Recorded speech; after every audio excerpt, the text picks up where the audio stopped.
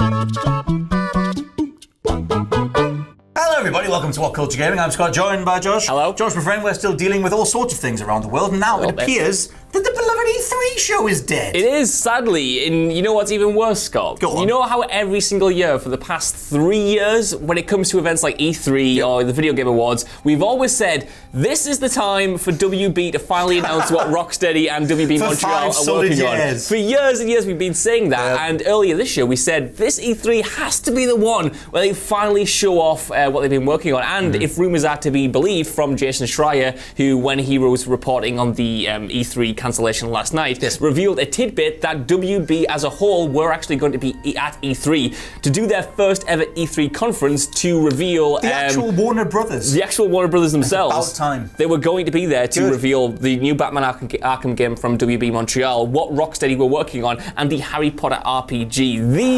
These rumours were actually from earlier in the week as well. We actually did a news with Rich and I believe it was Ash. I'm sure it was Rich and Ash, who talked through that, you know, the Harry Potter game was having an imminent announcement, and it just, like, it sucks, man. Like, I didn't want to comment on this yesterday because there were rumours that E3 was going to be cancelled, and they want to do a video on this and then have it, you know, nullified a day later. But with everything out on the table now, there was going to be an E3 conference to reveal all these juicy games that we've been waiting for, and now there's not going to be one, and they haven't announced whether or not they're going to do a replacement thing. I think because the solution to all this that's being talked about at the minute is that Microsoft are going to do an online streamy type thing. The ESA, who are the governing body of the E3, are looking into doing some sort of online version of E3. So I have to assume that it doesn't make any financial sense to not nail these beats in part of your marketing rollout. If this is they plan these things months, years in advance, like this is when we're going to tell the world about this thing, and we're going to have pre-orders here, and it's going to go gold here, and this is, whatever, people are going to be able to buy it at the end over here. So it doesn't really make sense or it's nigh on impossible to miss out on such a fundamental part of that rollout. So I have to assume that either, they do their own live stream. I mean, Warner Brothers are a big enough name. If they put out, by the way, Warner Brothers games are finally ready, and then are full of microtransactions and random storefronts, then that would be a cool thing to go forward with. It's just one of those things, like, we've known these games have been coming for years now, and it's always been a matter of, when rather than if. It's just so funny that it keeps getting pushed back. You know what I mean? The one time we were actually going to get confirmation, now we don't know when it's going to happen. But yeah, obviously, it's not like the games are being cancelled. They're still going to be coming. The development period hasn't changed, so they're still going to be on track for whatever dates they were going to hit. It's just, when are we going to see them now? Like you said, they could do their own event, like a lot of other studios are going to be doing, which we're going to have some more news on. But it just depends whether it's going to be, is it still going to be June? Is it going to be earlier? Is it going to be later? We have no idea. I'll tell you where my mind goes to is, if you believe the rumours about this game, it was I don't know, if you want to go wild, banana sandwich, left, right and centre, shark sandwich, if you want to go ridiculous, we've covered it in the past before, that one of the ideas for this new Batman game was something where Batman was using Joker toxin to infect other people, and then that would be the way that he builds an army, and it's kind of like Shadow of Mordor or War, and you go forward like that. I wonder if the effects of the worldwide thing has any sort of bearing on the actual content of games themselves. It could do, actually. That's an interesting thing that we're going to see going forward, because, there have been spikes in movies about, contagions and stuff like that, but I wonder whether the actual content of games, like you said, will change, and if that was the plan, that might be altered. I have no idea. What's interesting to me is that Rocksteady's game was going to be there, because we still have no idea what that thing is going to be. There have been rumours a long time ago that it was a Superman game, that it was a Justice League game, then there was a rumour that it was going to be a custom superhero game where you created your own superhero in the DC universe. We have no idea what they're doing. They keep, announcing that they're looking for people, they're hiring people to work on the project. It's been, what, almost 5 years since Arkham Knight? We know nothing. So that's the exciting one for me, because we've seen the leaked trailer for the Harry Potter RPG. WB Montreal have been teasing their Court of Owls game, let's call it for lack of a better term, for a few months now. But it's Rocksteady who haven't said anything official, haven't teased anything official. That, to me, is, do you think at this point that pumping. It's still going to be a superhero-themed thing? Because that was the assumption, that they would do Superman, they would do for Superman what they did for Batman. And there was, I don't know, it's time's a blur at this point. We've had 5 years of rumours, but at one point there was a big old leaked, dossier thing about the way that the Superman game would play, and it had this whole new aerial combat system, and you would be fighting people kind of like how Superman fights Zod at the end of Man of Steel, this big kinetic sensibility. And I like the sound of that, but then they moved away from that and they said it's not Superman. So I kind of wonder if it's going to be superhero themed. Is it still DC? Like, do you think they go in that realm, or do they do something completely different? Because of who WB Games is as a publisher, I can't see them, and this sounds bad, but I can't see them letting Rocksteady do something that isn't superhero based. Yeah. There is so much money to be made there, and I think, you know, it makes sense for them to not force them to do another Batman game, but I do think it will be superhero based, because that, you know, the world of the DC universe still has so much untapped potential.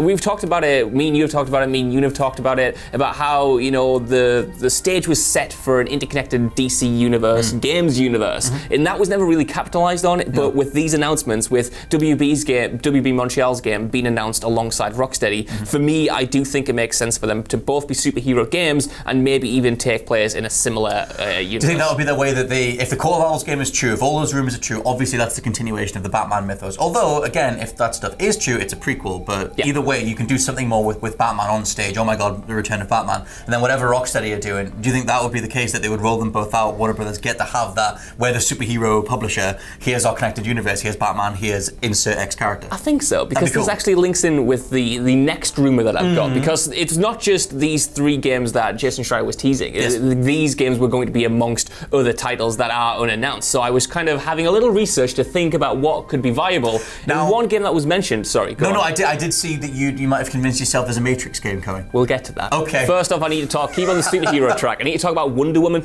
Oh, I was going to say Wonder Woman before we were thinking about a DC character, because she would fit so well with a melee-focused system. You've got the whips, and you've got all the shields, and you've got the kick, and you jump, and you knock the person out the window. She's the only person who can ever do that, by the way. She's nailed knocking people out of windows. Exactly, but yeah, back in 2018, there were rumors that a Wonder Woman game was in development at WB Games, and I was looking online, and WB Games has so many studios that one was formed last year that we have no idea what they're doing, so theoretically one of these could be a Wonder Woman game, and then then they could do the thing of, look, we've got 3 superhero titles that are in production, we're just going to take over the superhero landscape, because, you know, Marvel are trying to do it, they've got the Avengers off the ground, they've got Spider-Man already released, Guardians of the Galaxy is in development somewhere, they have inking deals all the time, so WB need to mount a response, and they've already laid the groundwork, so this could be the case. For as much as, like you said, all those projects are in the works, there's something about, Spider-Man was obviously a phenomenal game, but I don't feel like it landed in the same way that something like God of War did. Like, I don't feel like it gets talked about as much in retrospect, but my overall point is that looking forward, I don't feel like the Avengers has anything close to the same level of hype as Rocksteady's next game, or even the next Batman game. I'll give you that, but through name brand alone, I think the Avengers will sell a lot. No, it will. I mean, in terms of, like, I don't know, it feels like if you were WB, that's a nice pivot to go into, because they did get raked over the coals for Shadow of War, and they eventually took all the microtransactions out of that.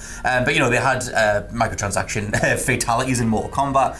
It would be a nice thing for them to pivot back into and go, you know, we've got all these beloved properties, how about we actually do this stuff right? Well, yes. And then, you know, you have other IPs as well. Because the one I think that is nailed on is Injustice 3, because just judging on NetherRealm's, you know, schedule, they do a Mortal Kombat, they do an Injustice, and there's always 2 years between them. The last Injustice game came out 3 years ago, so it would make sense if that was announced this year for release next year. I think that's absolutely nailed on. Yeah, I do think we'll also see another Middle-earth game, because it's been quite a while since the last one, and even though I always get them mixed up, it was Shadow of War last time, wasn't it? Yeah, Shadow of Mordor. Shadow of Mordor. Yeah, that was the first one. You would like some Shadow of War. What was the second one called? Shadow of War. Interesting. Shadow of Mordor, and then Shadow of War.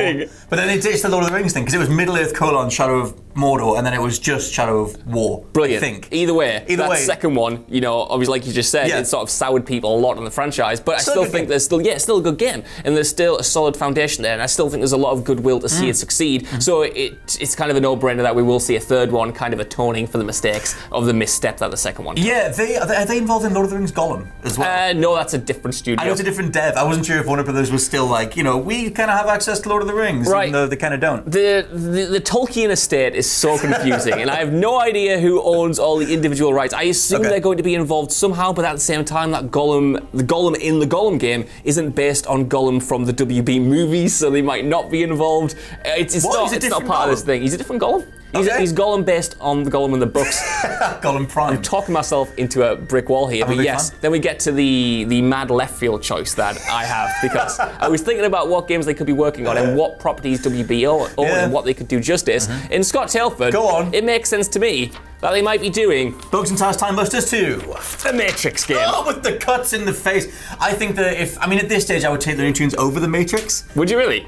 Well, personally, Ewan said this as well. Well, I just think I have too many beloved memories with the Looney Tunes games. Whether it's Looney Tunes Racing, whether it's Bugs and Tars, whether it's that weird Taz Wanted. That was good. That was really good. Cel-shaded one. Yep. And the Bugs Bunny solo game. There was a whole run of them across the 2000s. Maybe I'm thinking back to the late 90s, but there was a ton of Looney Tunes games back then, and they were all done, in retrospect, in my mind's eye, fairly well. I think some of them were clunky as F. Yeah, but we all have fun memories of them, and they were all again in the mind's eye with rose tinted glasses on, all very good. Speaking of rose tinted glasses and good memories, though, Enter the Matrix, I absolutely adored that. Right, well, this is it. Let me try to convince you that a Matrix game is happening. Yes. Right, WB, it's one of their most popular franchises that they own. It fits so well in video game form, as we've seen before in Enter the Matrix and Path of Neo, which was also very good. And Scott Tailford, lest we forget, there's a new movie coming next year. There is. I mean, they even did the John Wick game. Obviously, it's John Wick Hex. It's only this turn-based type thing, but they broached that idea of a Keanu Reeves-fronted martial arts-focused flick, in game form, which we haven't seen, like you said, since Matrix Online. Well, yeah, exactly. I mean, all I'm saying is, if you told me back in 2012, 2013 that they were going to make a Middle-earth Lord of the Rings game, I would have said, "Ha ha, Scott Tailford, you are talking out your butthole." But then they did it, and they did it really well. Anyway. I do. So maybe they can do the same thing that they did for that game. For the Matrix. Possibly. I think at this point people can just let us know what they think down in the comments below of the nascent Warner Brothers franchises that are due a revival, because maybe there's something really obvious that we're not thinking of, but we're going to throw our twin hats in the ring for a Matrix game. But yes, let us know what you think down in the comments below. For now, I've been Scott from WhatCulture.com. I've been Josh from WhatCulture.com. I'll catch you next time. Bye. So sorry for hitting you in the face with the beeping. It's alright, I just got a little cut. I'm so sorry. It's alright. It was supposed to go that way. Bleed for the content. And it turned around. Bleed for the content. And it hit you in the face. It was like, I'm so sorry. Give us a doom code. I'm so sorry. Sorry.